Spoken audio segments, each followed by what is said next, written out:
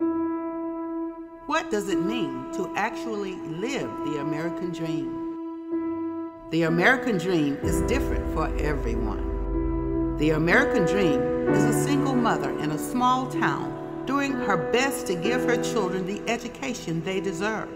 The American dream is a young man in the urban city looking up at the skyscrapers around him and dreaming that one day he will run a business in one of them.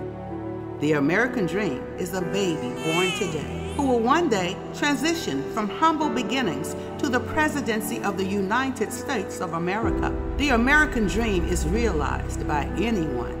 Whoever dares to hope, dares to create, dares to work hard and strive for something greater. The American dream is the ability to dream for something more and have the opportunity to see that dream become reality. Many streams converging into one mighty river. That's America, the greatest republic this world has ever known. I am Alveda King, and it's my privilege to introduce the America First Policy Institute Center for the American Dream. In 1963, my uncle, the Reverend Dr. Martin Luther King Jr. said, "I have a dream that one day this nation will rise up and live out the true meaning of its creed."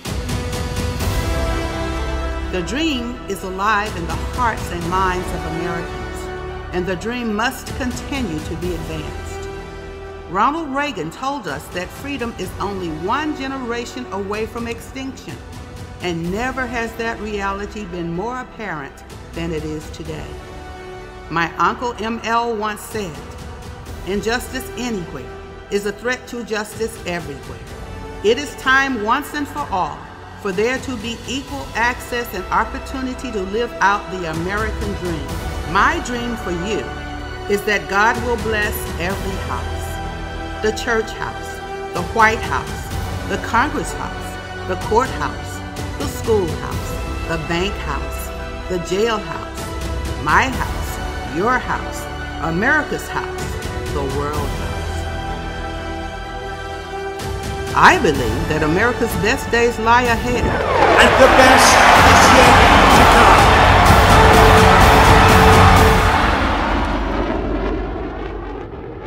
The Center for the American Dream is here to defend our inheritance and create the tomorrow that all Americans deserve, from the womb to the tomb. God bless America.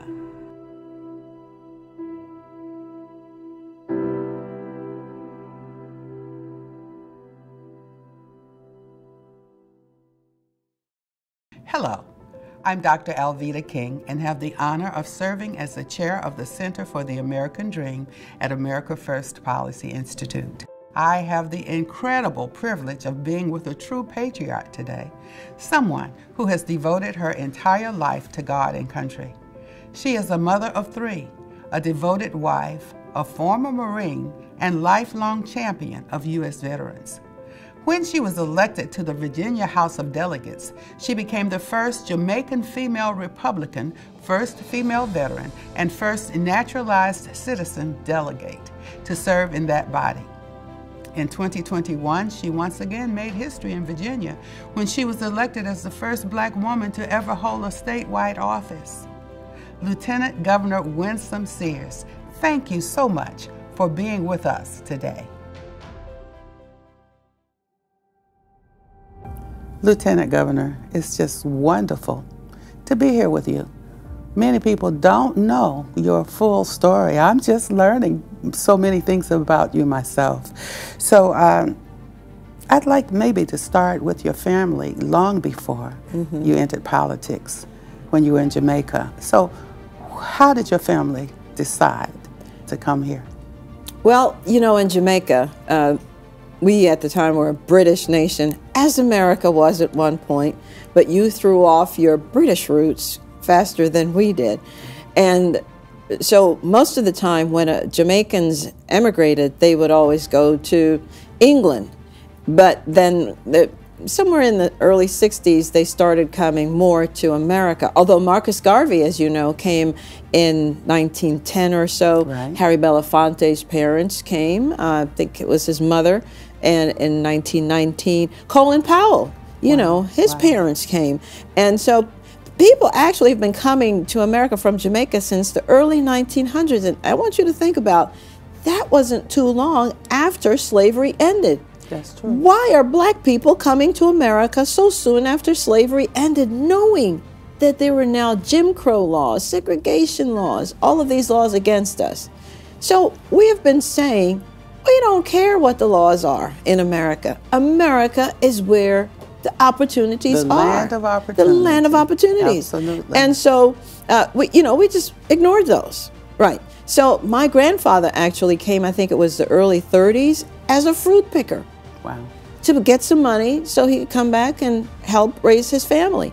And then my father came in 1963, August 11th. Just 17 days before your uncle, Martin Luther King Jr., gave his I Have a Dream speech. Wow. And so I said to my father years later when I heard the story, I said, why would you come then? It was a really bad time for us, you know. And he said, because this is where the jobs were. And I said, yeah, but you came at the height of the civil rights movement. He said, this is still where the opportunities were. I said, well, what did you do? He said, I came with $1.75. Actually, he couldn't remember if it was $1.50 or $1.75. So I'm spotting him a quarter.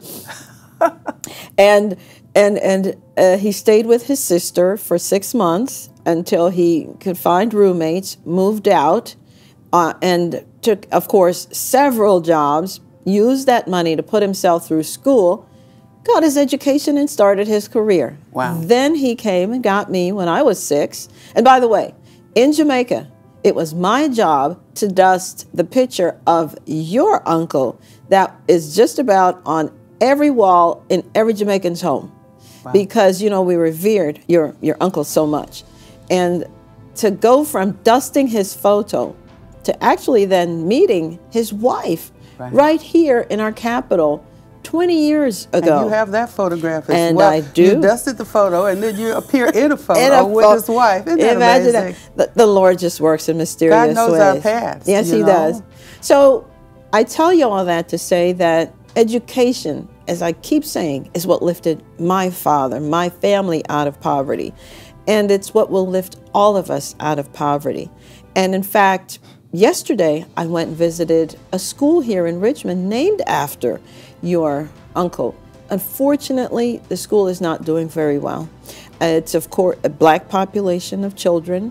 And I spoke to the principal, and she let me know. I visited through, and I was looking at the faces of the children as I was trying to encourage them, and they just look so forlorn, as if they just look so dejected. And I'm saying to one of the children, the very first one, and his name is William, as a matter of fact, after my father. Wow. And I said, William, what makes you want to get up? What gives you joy?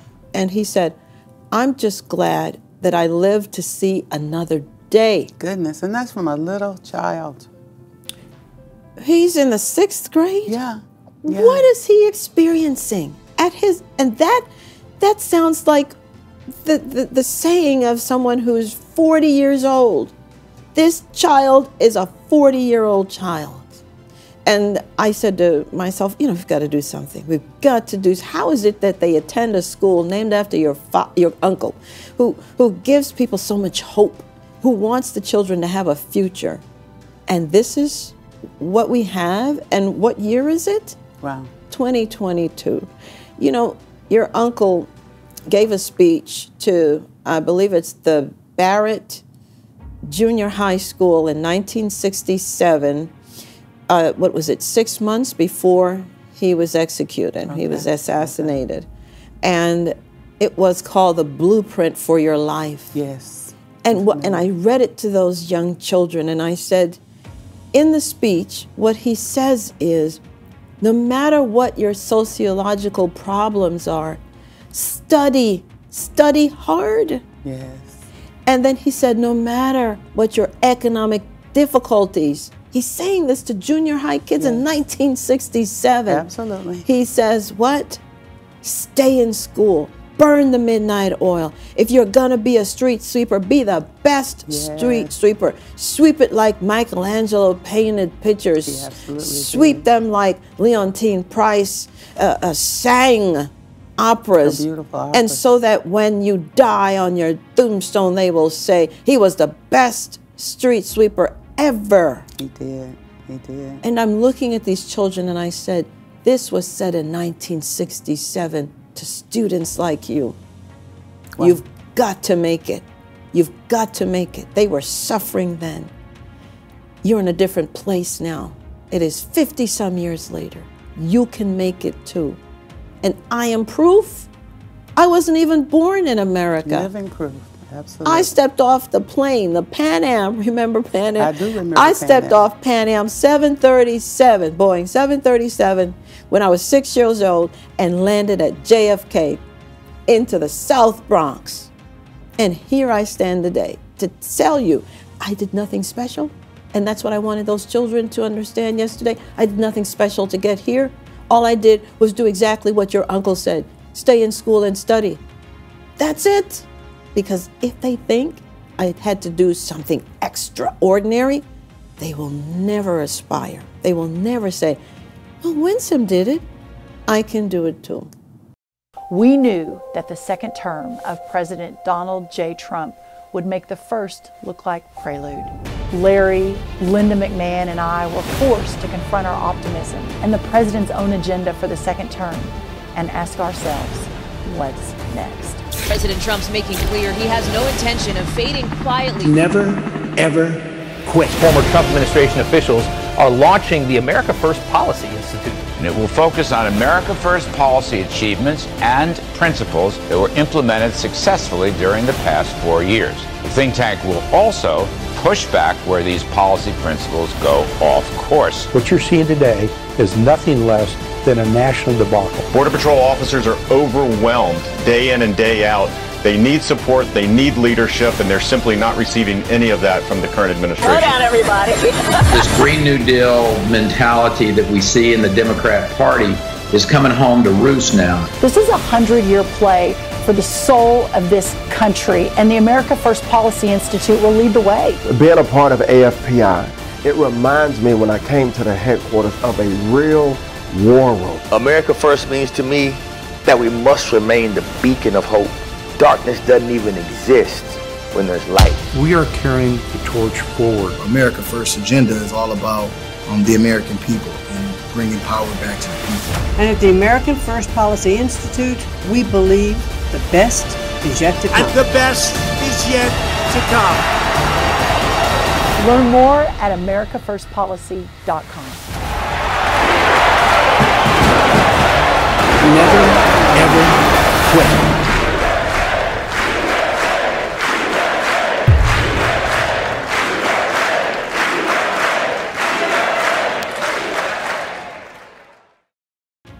Well, you know, Reverend Martin Luther King Jr.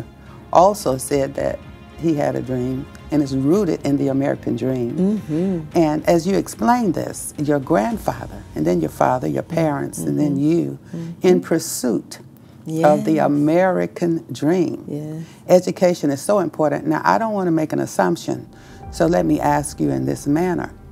So you support quality education and the parents making those decisions for their children, and those who pray, we're hoping they're praying as well. And that is for the public school, the private school, the home school, the parochial school, and all education should be good and quality education that will give hope to our children. Absolutely. A hope and a future, as Jeremiah 29:11 said. Yes, it does. Oh my goodness. Yes. Well, wow. And we could actually talk about this all day, but some things that I discovered after you became a Marine, and I want to hear about why you decided to be a Marine, and then you did exactly what you're saying to these young people. You went back to finish in pursuit of your education. Yes. So tell us first, how did you decide to become a Marine?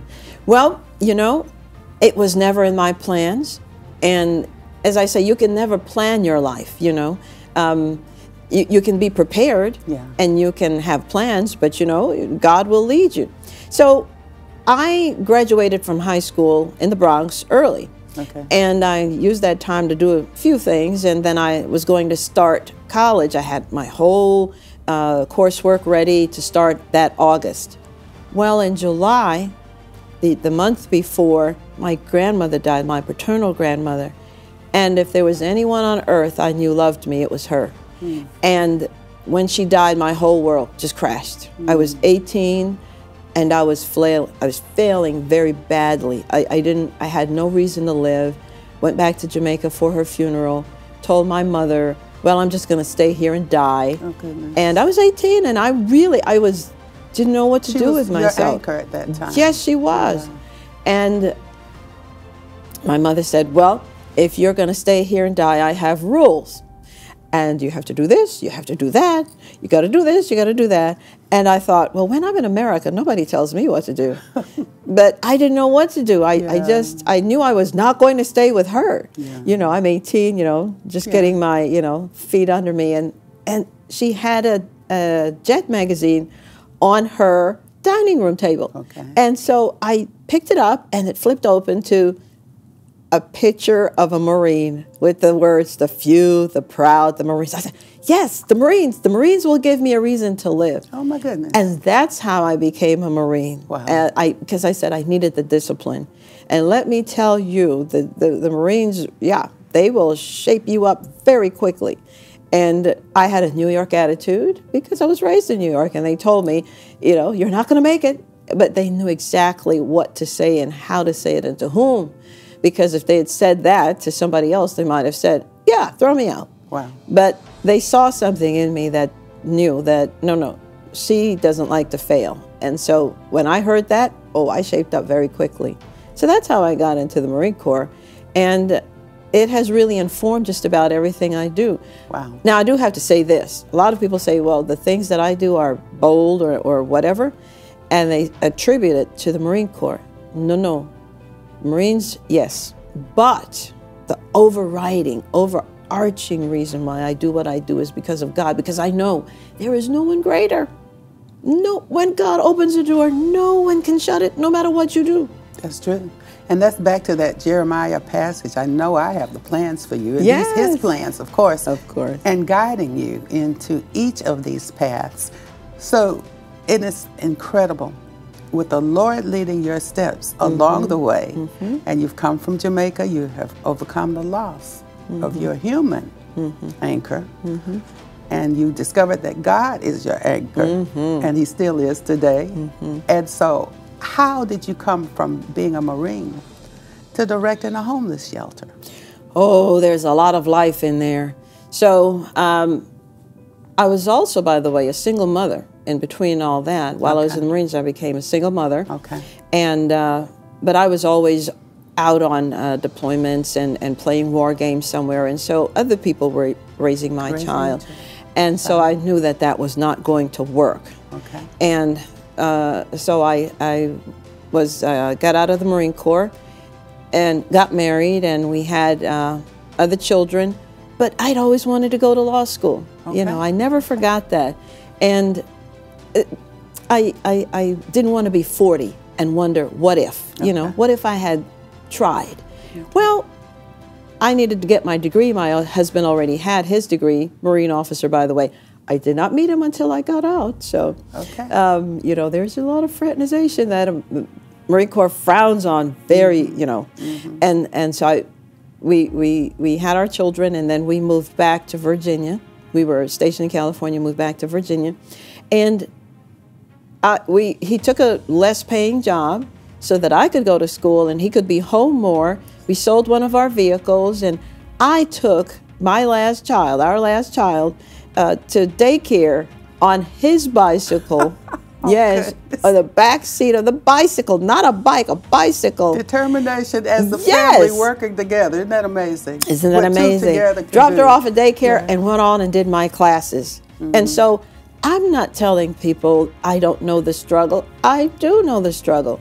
I started college when I was 25, had 3 children under 5. Wow. Yes. Wow. So my husband and 1 car, et cetera, et cetera.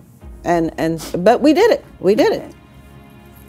And in the whole process, I took the LSAT, for law school, passed it. But then I thought, why do I really want to be a lawyer? And none of the reasons were any good, and I knew that I would not survive if I'd done it. And so I decided to do something else. I worked for the Chamber of Commerce, business, and then I worked with the Homeless Shelter for Women and Children, which is a whole other story about how the Lord worked that out. But it was the best job I ever had, because I could see that if I could put hope into lives, that they could blossom. But the thing I realized is that if the people you're trying to help don't want that help, there is nothing you can do. Until they want it, you can't make people want good that you want for them. And so some people we couldn't help, because even though we were a homeless shelter, it wasn't bottom for them. Where we see that it's bottom, it's not. And I had to let some women go, unfortunately. And sometimes the police would come and arrest the women in the homeless shelter because of the drugs or other issues. And I had to shield the children from seeing their mothers being arrested. It's something else. I had to provide for their education, find family, so I know the population that we try to help. It's not something new to me. And then I did a prison ministry for men about 4 years ago, until they closed the detention center. Every Wednesday, 6 o'clock, for 2 years I did it, loved it, speaking hope into the lives of men. Wonderful. And so I would say that you are a well-rounded, well-anchored woman, and that being a wife and a mother does not deter a woman from fulfilling her destiny. No. We are so many things that, we're not just one or the other. We are wives, or maybe not wives, or mothers, maybe not mothers, caregivers, We can be legislators. We are owners of business, which I was, and we are whatever we, wish to be if we have the talent and the fortitude and whatever else. Yeah. We can be all things, I think. Maybe not all things, but some things.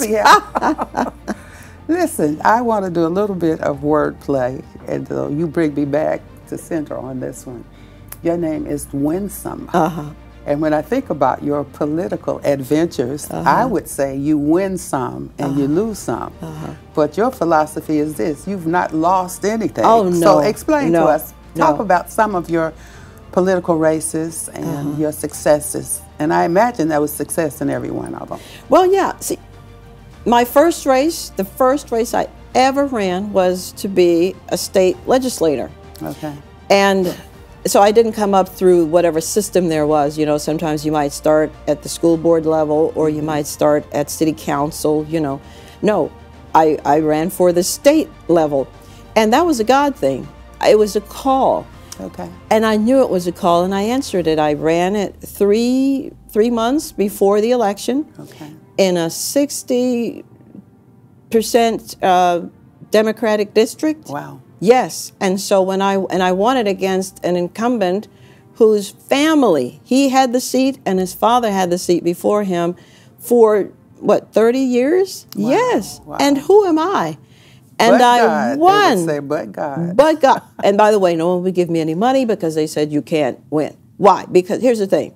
In politics, they say, if you kill the king, then we're all safe. Wow. But if you just wound the king, then the rest of us are dead. Oh, wow. And they didn't think that I could win. They thought I would just wound him, and then there would be retribution. Well, we won, and the next race that I ran right after, and that was a calling as well, I ran for Congress. That was an absolute calling. I was running away from it. And the Lord said, no, you're going to run there too. So I assumed, well, I won the first one, I will win the second one because God has called me. But I forgot that God called the prophets too, and some of them were murdered, weren't they? Yes. Absolutely. So I lost that race, as the world says I lost it, but I did not, because all God wants to know is, did you obey me? Wow. If you obey me, you win every time, even if they murder you. Wow. And so I will say to you, I won that race because I did what the Lord wanted me to do. We brought up the issues that were important. The people didn't believe, actually, that the gentleman I ran against actually voted the way that, for example, one of the votes that he took was that it was a First Amendment right to have computer-simulated child pornography. Oh, my goodness. Wow. The newspapers had done a story about that 2 years before. Do you know the same newspapers acted as if they had never heard that? Oh, my goodness. And so I didn't have the money to deliver the message, but enough of the people heard it. They didn't believe it. So, we get the leaders I think we deserve sometimes. So they say I lost that one, but I won it. Well, I've been out of politics now for 20 years. And who comes back at this level? Second in command of the entire Commonwealth of Virginia, 8.5 some million people, after being gone for 20 years, and no one would give me any money. Once again, the story of my life. They didn't think I could do it. Nobody remembers you, Winsome. You've been gone too long. Other people are more well-funded. My opponent outraised me almost 3 to 1. Wow.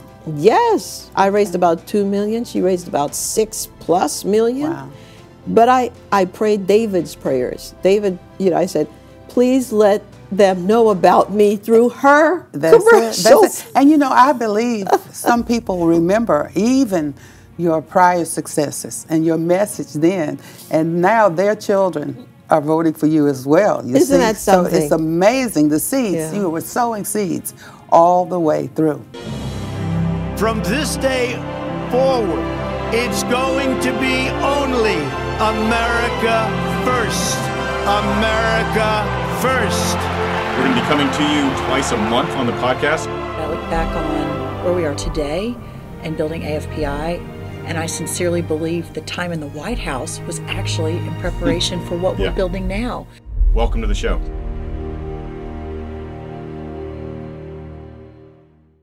I'm happy to say this to you. You are one of my heroes. Human heroes. God, I mean, Jesus is my real hero. Yes. Who are some of your role models that have impressed you along the way? My grandfather always talked about Churchill. And yes, so I knew all about Churchill before we even went to school. Okay. And all about the U-boats and the Germans, and the barrels of oil in the sea. So I've always loved Churchill, and the fact that he was willing to fight even when it looked like all was lost. He was not willing to go without a fight. Yeah. And then I love Maggie Thatcher too. Another hero of mine is another female, Golda Meir, the first Prime Minister of Israel. Just what she went through to become Prime Minister, in addition to all the fights, but the fight amongst her own people. Yeah. But when I think about your uncle and how, he fought and how he was not loved. Right. And many people don't remember that, his own people would say to him, we want you to leave. You're doing too much. You're endangering us. Yes, you're creating problems from us. Leave here. Reminds you of the prophet Amos. That's what the people said to him. Go away from here. Go back to wherever, your sheep and whatever else. We don't want you here. We don't need you here. You see, everything that's old is new again. This is the same thing. Nothing new. And one of his favorite scriptures, let righteousness roll down as waters and justice as a mighty stream, out of the book of Amos. That was one of Martin Luther King Jr.'s favorite scriptures, by the way. Look at that. Look at that. But then I think about some of the mothers that I see who are struggling. And for example, at the hotel I'm staying, there's a woman, she's black, single mother, and she's working 2 jobs. Goodness. And I said to her, why are you working? Because I have children, and I want better for them. Yes. And so she's doing the 2, they're in school, they're in college now, and she's doing all that she knows to do. Goodness. That's my hero. Yeah. I was talking with someone the other day, young man, and he says to me, I'm so glad you're there. And I said, why? He said, because now I know that I can do it. So if the historic nature of my win helps people of all ages, of all stripes of God's colors of children. All ethnic groups. All absolutely. ethnic groups. Yeah. Immigrants, you know, women, men. Wonderful. That part about it I love. But the part I don't love is to constantly say, well, she made history, because history is one day. Yeah. After that, everybody wants to know, well, how are you going to govern? What are you going to do? Yeah. How are you going to help the people? Yeah. That's what really counts. Can you answer that question? How are you going to govern? Well, I'm going to ensure that, well, first of all, I have a pin here, and it says, what does this say? FHB. FHB. Former has-been. I love it. I love it. I'm a former has-been because I was in politics, then I left, and I'm back again. Yes, you are. You know what it also stands for? Future has-been. Yeah. One day I'm not going to be in office, and so I must make the most of the time that I'm given, and it's not to put myself on a perch and lord it over the people, because, you know, Job, the prophet Job said, if I lord it over my employees, what can I say to the Lord, because he made us both? Yeah. And Peter said just about the same thing too. Well, I want to help. I want to ensure that education is available to everyone equally. I think the new racism is education, the redlining of education, where my zip code dictates my educational opportunities. There are families I've heard from, families in the projects who want their children to go to different schools, and they can't because of their zip code. Zip code says this is the school and only this school. My child doesn't get do-overs, as one parent said to me. I want more for my child. Now, the argument is we don't want public funds to go to private institutions. Wait a minute. We have SNAP food benefits. That's public monies that goes towards a private grocer. We have Medicaid and Medicare. That's public monies that goes to a private hospital, a private doctor, etc. We have Section 8 vouchers for rent. So that's public monies that goes to a private landlord. Wow. We have at the college and university and trade school level financial aid. So we have public monies that goes to private institutions, yes, some public ones. So what if I said, your child wants to go to a college or university? Well, he or she can only go to that college or university that's closest to your zip code, and no other college, no other is available to you. You would see immediately, wait a minute, something is wrong with that. Right. Why can't we say that in the K through 12 foundational years? Wow. The school that I visited yesterday, yes, the children were already 2 grade levels behind. COVID hit. Our governor decided to close schools in the way that he did, and the principal tells me the children are now another 2 years behind. Another 2, so they're 4 years. How can they possibly catch up? Right. We have to open the schools. The private schools figured this out a long time ago. They've been open 5 days a week for the past 2 years. Right. For the past 2 years. Right. So that's why, if you're not going to open the schools, give the parents the opportunity to decide where they want to send their children so that they can learn. Absolutely. Well, thank you very, very much. And I believe, as you speak, there's much hope ahead for Virginia. Mm-hmm. And it's not only this generation, but this decade. Truth must be taught. Yes. And then implemented. Mm-hmm. And so I salute you, I salute the governor and the people of Virginia. Yes. And just thank you so very much. Oh, thank you. And as we teach about history, yes, we teach about slavery, we teach about, I've already mentioned redlining, yes, and the horrible abuses that we suffered. Right. But you know, the slaves died in the fields wanting to be free. Yeah. Number one, right, they wanted their liberty. Number two, they wanted their families to be reunited. And number three, they wanted an education, because then they could write their own ticket. And I think they would look at us and say, we died suffering horrible abuses. What is your excuse? Yeah. Not only are you bringing hope and solutions to the young people of Virginia, What would you say to young people across this nation today, and maybe around the world? If you look at the glass as being half empty, that's a negative way to look at life, because life always hits you hard. There are no guarantees. Even if you're rich, that's true. You could lose that money today, and it's no guarantee of happiness. Right? And so we don't look at the money. We look at the glass as being half full. Absolutely. To say it's half full, think about, for example, what we suffered in America and all over the country. People suffer, whatever color you are, whatever gender you are. But are you going to let someone's abuse of you dictate your future, or are you going to say, this too I will rise against, because it is my life and I will succeed. I will overcome. I will make it. And somehow I will. I just will. Because some days you're the pigeon and some days you're the statue. That's just the way life is. It is going to hit you hard. Yeah. How are you going to, you're going to ride it like a wave. Just say, no, this is, they're not going to stop me here. I'm going to keep going. I'm going to keep going, because I guarantee there's someone who's suffering worse than you.